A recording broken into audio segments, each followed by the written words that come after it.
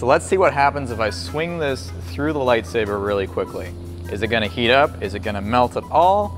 And depending on the result, is that gonna give me the confidence required to swing my own hand through the lightsaber?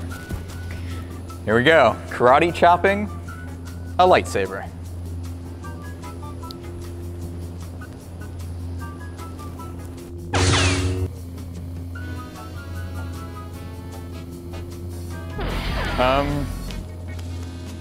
Not even warm.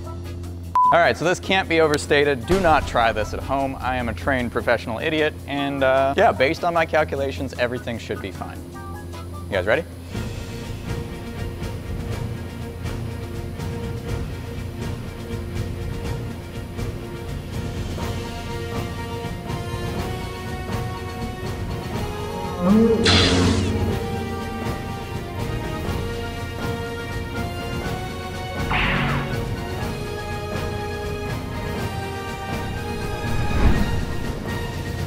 All right, that was awesome. Did you see how the flame wrapped around my hand and through my fingers? And I didn't even get burnt. If you want to support this content, check out hacksmith.store.